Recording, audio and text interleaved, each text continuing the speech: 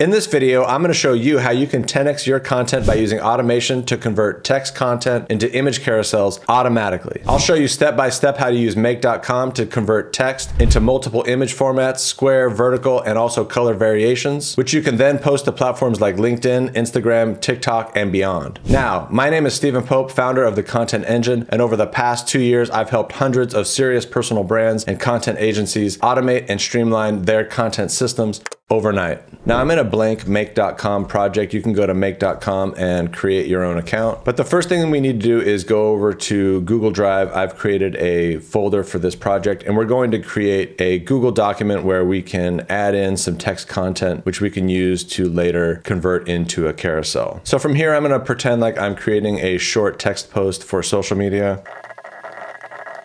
All right, so I went ahead and wrote a quick test post here. Remember, this could be posted to LinkedIn or Facebook or Twitter. And so now what we're going to do is we're going to use make.com to convert this document into an image carousel. So the first thing we need to do in our make automation is just to load up that document. So I'm going to load up Google Docs. I'm going to get the contents of a document. I need that document ID. So I'm going to come back over to the document here. I'm going to grab this ID from the browser. Remember not to get anything to the left of the slash or to the right of the slash. Now I can just cut and paste this ID straight into make.com, and I can go ahead and test this action by running it down here. All right, it looks like we have the contents of that document. I can open this up and I can look at the output. We've got the text content here. We can see our post. So in the next step of the automation, we'll need to iterate through each line of the content in the document so that we can create an image from each line, and then we can pull those images together into a unified carousel. So I'm going to go ahead and add that next step. We're going to look for an iterator. It should be in flow control. You're going to want to grab that iterator here. And now we're going to construct a line here that goes ahead and splits up each line in this document whenever there is a new line. So I'm going to come up to the tools here. I'm going to go to this section here, and I'm going to grab a split. And then to the left of this semicolon here, we are going to add in the text contents from step number 1. So I'm going to come back over here. I'm going to find the text content. I'm going to add that in. Then in this section here, I'm going to break apart this text at every new line. And when I say new line, I just mean when we hit enter and we went to a new line here. So I'm going to break this document into 1, 2, 3, 4, 5 different parts. So I'm going to go to this section here and grab a carriage return as well as a new line. So then I'm going to go ahead and test this here. I'm going to run it. It's giving me a warning here, but I'm going to run the automation anyway. It loads up the document, and then it should be splitting that document into multiple bundles. Here we see line number 1, line number 2, line number 3, line number 4, and line number 5. And so now that we have that text broken apart, we can go ahead and create the various image slides that we need for each one of those lines. So now I'm going to jump over to a platform called Placid App, and I've already created a square carousel that we can start from, and then I'll show you how to build your own when we create a vertical format, and then we can change the colors a bit. But I'll go ahead and use this template that I have now. If we edit the graphic, what we're going to see is that it's really just like a tool like Canva where you can move things around, and then you can add in some text here, which is really just a placeholder, and then we'll be able to replace this text using an API call. So I'll jump back over to make.com here, and I'm going to look for the Placid app, and there we go. So I'll go ahead and grab that. And in this case, we're going to create an image. I picked the proper connection, so now we need to look for the templates. Here's our square carousel that we can select, and it's giving us a place where we can update that text. So it's going to replace this text with the text we pass it. So we can use the value here, and each time this iterator runs, it will replace it with each line of the document. Therefore, this will run 5 times, and it will create 5 different images. So we can go ahead and save that. So now that we've actually created that image, we're going to want to download it so that we can use it to create a PDF document. So I'm going to look for the HTTP module. We can get a file. We're going to add the URL from the previous step. Notice here it's giving us an image URL, so we can go ahead and add that. We can click OK. And then I can finalize this step here by closing out the iterator. We're going to use this here. Now this iterator here is closing the loop that was started here. So for the source, you want to grab that step here, iterator 2. You can leave this as custom, and we're going to want to pass back the data that we got from this file to the rest of the automation we're about to finish up. So you want to make sure you check that data box. That's essentially passing back the information that we got in step 4 to the rest of the automation. I'll click OK. So I'm going to go ahead and run this just to test and see if things are working. Grabs the document. It starts to loop through each line, creating the image. Now it's downloading the image. Now it's doing the process again. 2,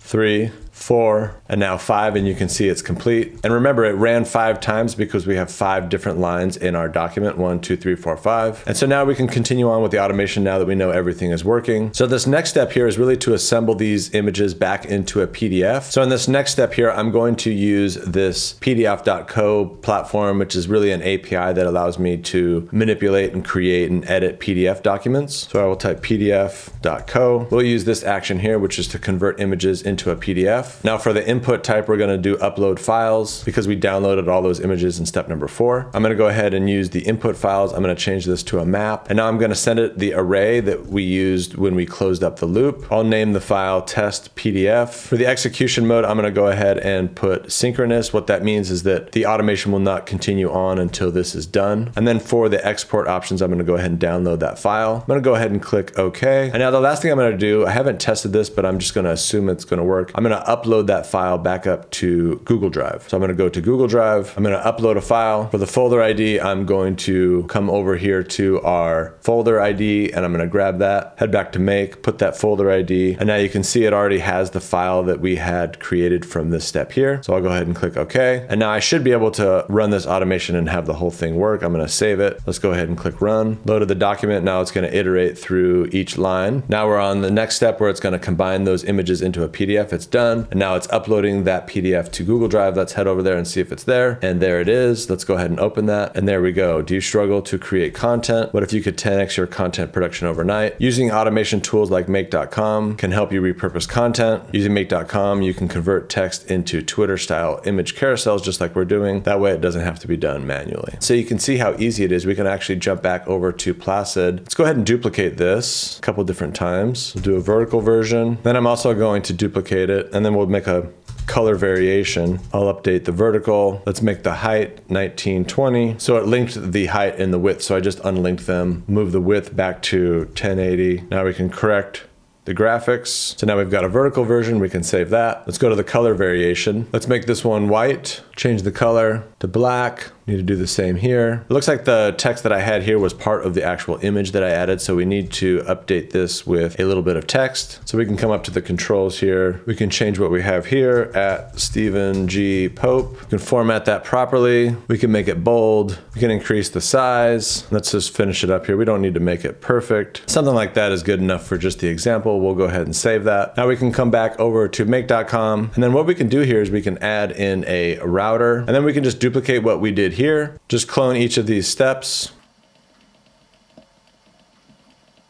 And then you need to correct any of the yellow bubbles that popped up. So we'll go into each step here. We'll need to replace this value from this iterator here. Value, go ahead and save. Then we'll make minor modifications along the whole chain just like we did that one. Here we'll use the image from here, not here. And then we'll just keep going here. We need to change the source module to this iterator here. Again, you want to grab that data. One thing that we did forget to do here is we need to change the template. So I'm going to come back here. Notice we're using the square template. We need to refresh that. Here we'll create the vertical, save that. Here we just need to change the array. We need to use the array from this iterator. And then we need to change this so that it's using this step here. So we can grab this right there. Go ahead and click OK. You can always click this auto align. It'll just help clean things up for you. Now we should be able to run this one, and it should create the vertical version. It's going to create each of the square images. Then it creates the PDF and uploads it to Google Drive. Then it starts the vertical. While this is running, we can check out Google Drive. We've got that new square version, which is going to look just like the last one. Jump back over to Make. It's going to create 5 vertical images. Looks like we had an error here at this PDF. Let's check it out. It says it's missing the value for data. I have the array here. I'm going to jump back over to the iterator here, and it looks like somehow I missed checking that box. I'm going to check it again, save it. I'm just going to double check. Looks like it's there now. So I'm pretty confident it's going to work. So instead of just running this now and testing it again, I'm going to duplicate this whole thing again just for that color variation that we talked about. Create a whole other row here just for the color variation. Connect them up just like we did. Click here to clean it up a bit. Then let's fix each step. Again, I'm going to change the template to the color variation. You're seeing a couple extra text layers here because when we created the graphic in Placid, we had a couple of extra text fields here, so it's picking those up. These are things that you could change if you want, but I'm gonna leave those alone and just update this like we did the last time with the value. Use the image from step 16. Step 16, image URL. Fix the iterator, iterator 15. Make sure we grab the data, save that. Fix step here. I'm gonna use the array from this iterator here, grab it, should be good. Fix Google Drive, we'll use the PDF. We'll go ahead and save everything. Now let's go ahead and see how it runs. Again, it's gonna create all the images, created the PDF, moved on to the next stage. We can see that next PDF is here. Finished slide 5, made the PDF, uploaded it to Google Drive. While this one's running, let's go check it out. Here's the most recent one. Let's open that up. Now we've got that vertical version of the same text line by line. Go back to make. Got that 5th slide done. Now it's working on the PDF. Now it's uploading to G Drive. Let's check it out. Got that new PDF here. So now we've got that variation in white with all the same lines. So as you can see, it's super simple for you to use automations to transform your text content into a wide variety of different shapes and formats and colors so that you can distribute this content to multiple platforms and have it look different, contextualize it appropriately for whatever that platform needs. So as always, I hope you found this video valuable. Make sure to like and subscribe to the channel. It tells me what type of content you want more of. And if you want another video that is going to show you how to use automations to 10x your content and really help you organize and automate various different workflows that you might have in your content process, make sure to check out the next video. I go in depth on how to use Airtable, how to structure all of your content, and also how to use make.com and ChatGPT to repurpose videos into text, into different formats, your YouTube videos into LinkedIn videos, and also into text content. Check out that video. It's a great video, and I'll see you there.